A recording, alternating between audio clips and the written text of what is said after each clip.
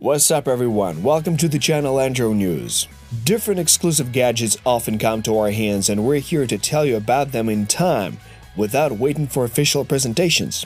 And today, I want to tell you about the Google Pixel 3 Lite smartphone, codenamed Sargo, which will be in the market in the spring exactly after the Google I/O conference. We had a chance to get a pre-production sample. So let's see what kind of smartphone it is, and let's find out if it's worth our attention. Let's start with the obvious things. Pixel 3 Lite is a cheaper version of the Pixel 3, which was introduced in early October. Both devices are very similar in appearance, but there are still some differences. For example, the whole body in Google Pixel 3 Lite is made from plastic, instead of metal and glass in Pixel 3.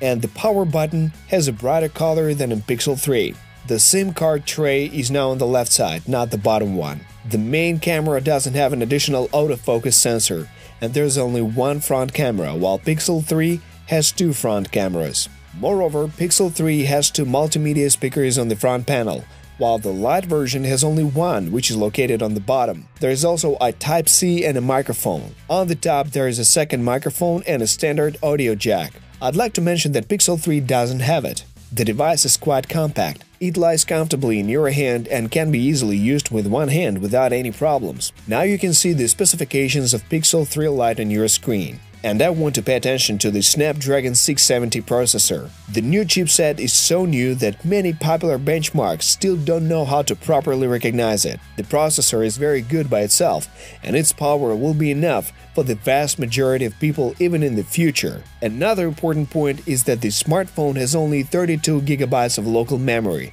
And I understand that for many people it may seem so small, but Google relies on its cloud service, because when you buy a Google Pixel, you get unlimited cloud storage of your photos and videos in original quality, without compression, at least for next 2 years. By the way, Sargo shows almost the same result as Pixel 3 in terms of the battery life. In general, it's not surprising because it's a strong side of all Pixel smartphones. But let's move on to the most interesting part, the camera.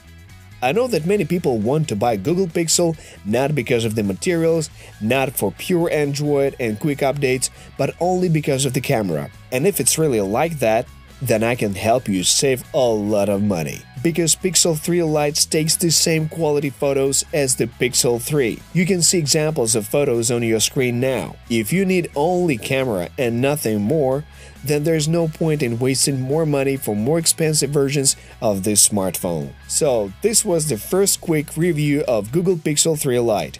If you still have any questions about the smartphone, feel free to leave comments and ask. We'll be happy to answer and help you. We promise to show you another exclusive reviews in the future. Subscribe to the channel if you don't want to miss new videos. Feel free to share this video with your friends. And may Android be with you.